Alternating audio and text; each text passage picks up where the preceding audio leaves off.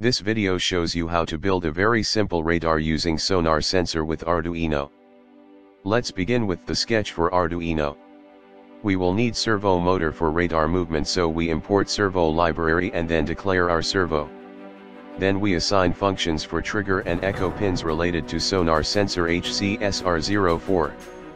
In setup, declare the pin modes where trigger should be output and echo should be input pin. Serial port is initialized for communications. Servo position is initialized to angle 0. In main loop function, we will declare distance variable and then initiate the sonar sensor by sending high and then low signal to trigger pin. Distance is measured in centimeters by having pulse division by 50. You can do your own testing for accurate number. We will output results to serial port so that they can be later read by processing program. Servo motor is moved in a sweep way 0 to 180 and then 180 to 0.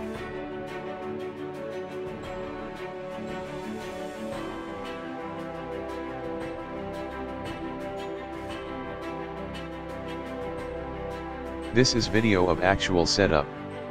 I created simple setup using cardboards to have stable place for servo motor as well as cardboard frame for sonar sensor.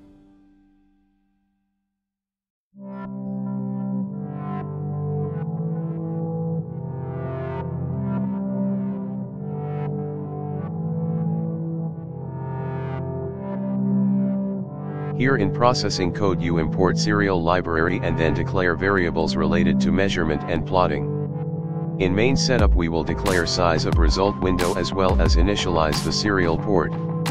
We will start reading from serial library.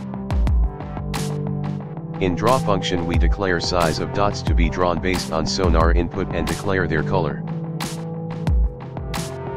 Serial event occurs when some data is sent or received from serial port. We can read input data by using simple parser and then use the same to draw x and y coordinates. Notice we are drawing x and y in polar coordinates as our motor is having a rotational movement.